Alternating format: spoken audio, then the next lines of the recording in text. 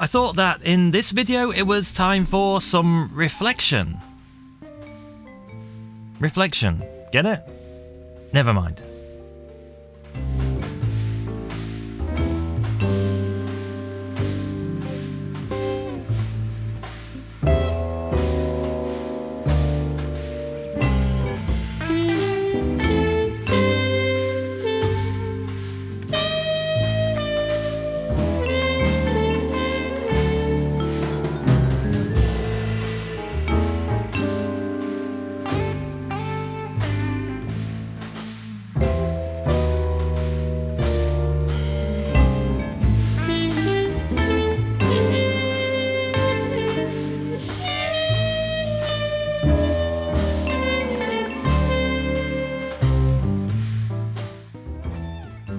This episode is sponsored by PCBWay, more about that later on. What you're looking at is Reflect Olay by Kai Parthy, which has been around for years. There's no "and" clause that comes after that statement, it has literally been around for years. That's it. I guess the reason it doesn't get much coverage is because it's expensive and nobody's heard of it or knows what it is, and I'm not even sure if they still actually make it. Anyway, for an abundance of clarity before you head to the comments section, this is not an ad for Reflect Olay, nor do I even know where you would buy it at this moment in time, nor do I even care if you like it or not. This is another episode in my series of unusual filaments, and that's the point of this series, to deep dive into unusual filaments and see what they are and why. So yeah, feel free to head down to the comments anyway and say, it's not for me, but thanks. Is this worth buying? No, it's probably not worth buying. Is this video worth watching? I think so, because we're going to learn things. There's some really cool stuff. So I think we have an understanding. Let's go.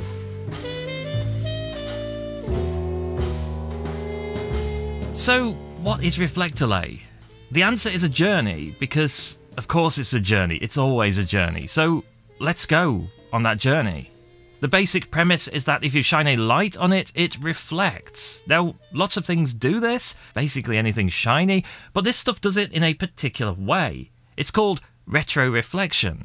Retroreflective materials reflect a fair proportion of the light you shine at them back out at approximately the same angle that you shine it in at, in theory. There's a few kinds of retroreflectors, or I should say a few ways of doing it. The common bicycle is a huge source of retroreflectors because bicycles are a generally pretty passive thing, so you don't want to really power all the things on a bicycle, so they need to be seen out on the road but not through their own light emission. So it's kind of a perfect application for anything that bounces light back so that the bicycle can be seen, and that's probably why you see bicycles almost entirely covered with reflective things.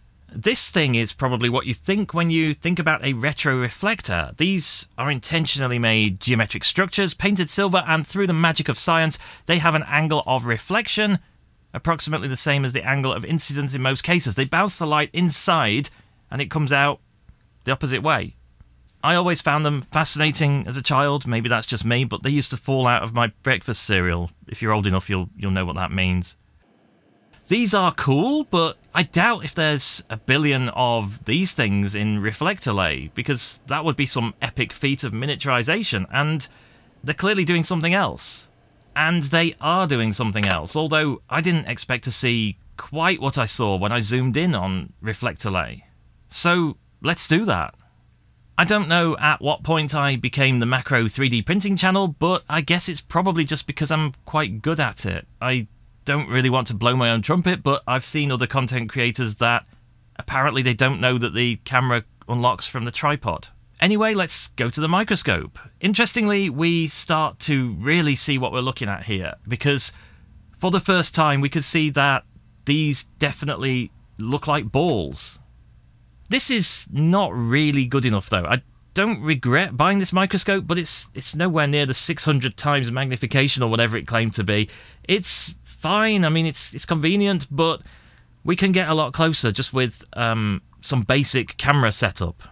I do explain all my macro stuff on Patreon, so if you're a Patreon subscriber, go and have a look, because I've actually pretty much listed all the equipment I use and why I use it and what it does.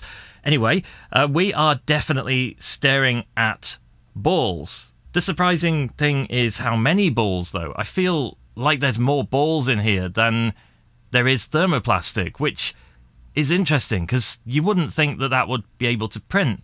I suppose it's probably about 50-50. I mean, how would you guess? But you have to start to wonder how this will print with this amount of whatever in it. But what is the whatever? I think it's time for another diversion. That's a road joke, because road paint is typically a thermoplastic. So, of course, you're thinking, what does road paint look like close up? I thought that as well, so I went and had a look. Those familiar-looking beads are documented on the internet, though, so we can use the answer to what's in road paint to figure out what's in reflector lay, in case you hadn't already figured it out, and confirm that it is some kind of glass. Glass beads are functional as retroreflectors because they also reflect internally, give or take, or that's what Wikipedia says. I'm not sure I'm convinced by that. Anyway, they're probably cheap and easy to make because, as I understand it, you just kind of extrude them from the glass from a high-pressure nozzle, and it sort of makes these balls. I read about it. I don't know any more than that. So you can throw them into just about anything, including road paint and reflective filament, and it has the desired effect. And yes, we can go closer. At this point, it might seem just like eye candy for the sake of it, because we've answered the question as to what's in the filament. Now, it does look cool, but there's also something here that we will find useful in a moment, so hold that thought. So, what about printing it? I didn't actually promise that. I said, let's look at it. I never said let's print it. So, amusing as it might be to not print it, I guess we probably should. In terms of safety data, it's basically TPU with glass balls in it by the look of it. So, the main thing is not to burn it or heat it over 260°C. Yes, if you read safety data sheets, I know that people constantly think that I shouldn't read safety data because who wants to, read safety data? But yeah, it does tell you that TPU becomes literally cyanide if you burn it. So for the test, I'm going to use the new Creality flagship printer, which you might or might not recognize here. This thing is quite a big deal, actually. It is the Ender 3 V3. Not, notably, any of the other Ender 3 V3s you might have seen. This one has no letters after it. This is the final, but also the OG Ender 3 V3. I know. Anyway, I'm going to throw this TPU at the Ender 3 V3, and given the fact that it appears to be made of half TPU, half balls, you would expect that that would be a quick way to block a nozzle, wouldn't you? We'll see.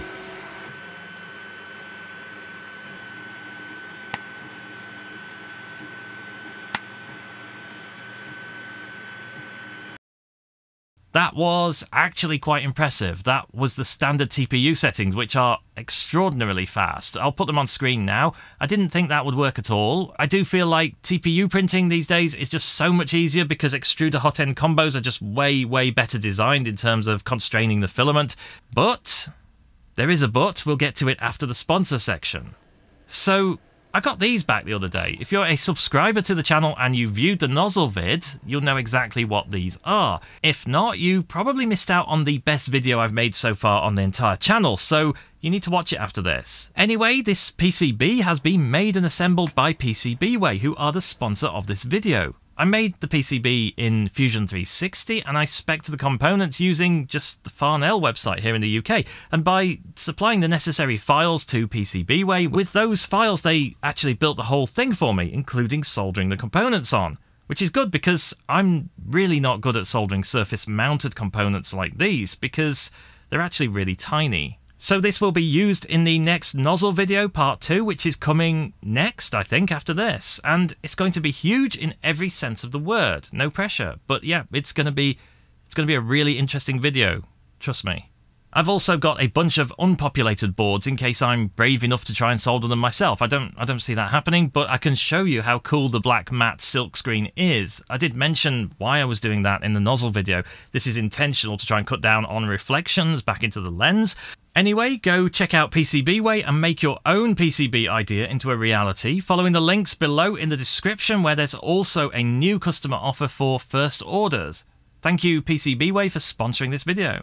So, we were talking about a but with respect to printing reflector lay.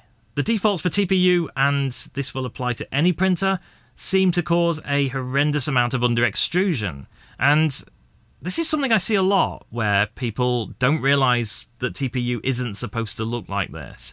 TPU should look smooth and uniform, just like any other filament, like PLA, and if it's coming out fluffy like this, unless it's expanding foam TPU, which is a different product, it might appear like the print has come out successfully, but you're actually under-extruding.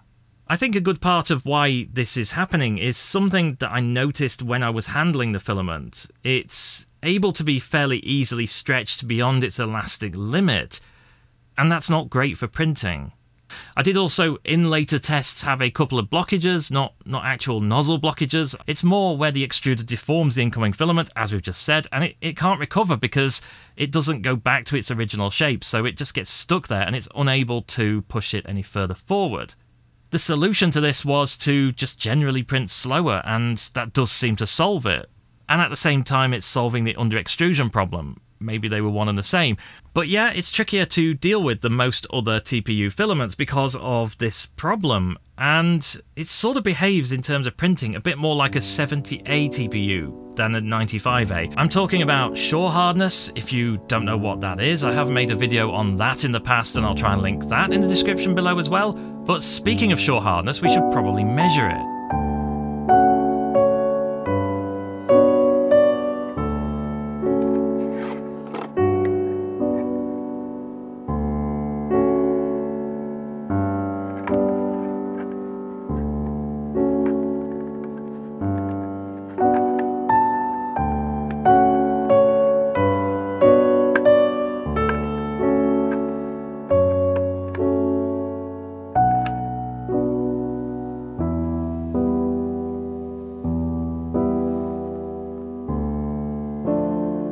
Of course, there's also the problem that a filament that's essentially half glass balls and half thermoplastic is also going to be really weak after printing.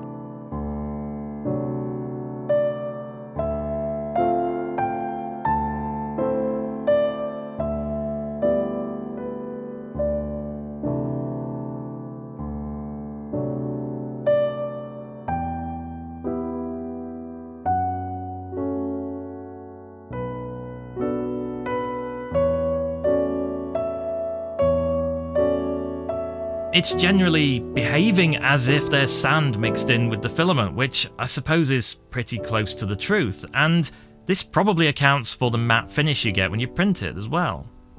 Anyway, one of the key questions I have is whether the printed surface looks anything like the filament surface under magnification, because you might have noticed something when we were looking at the macro images before. If you look at the edge of the filament, you can see that there's material over much of the balls, but I intentionally spliced it to expose the internal surface of the filament, and you can see that this doesn't cut through the glass beads, but it exposes them quite cleanly instead. In theory, this means that a cut surface of filament will reflect light better than a plain extruded one, because making the filament is much like printing it, so you'd expect the same, but let's actually see. You can't really say that the macro stuff was just useless now, really, can you? Because it's showing us things like this.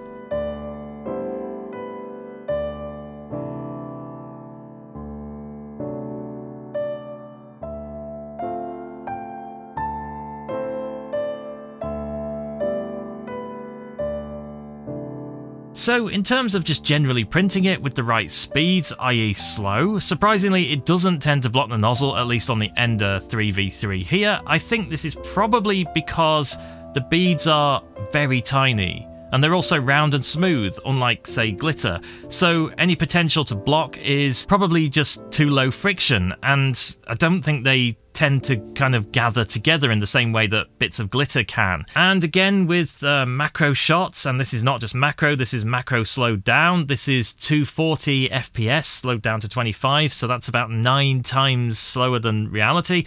You can see that the balls are really small compared to the size of the nozzle orifice. This also looks really cool, especially if you shine a directional light source at it.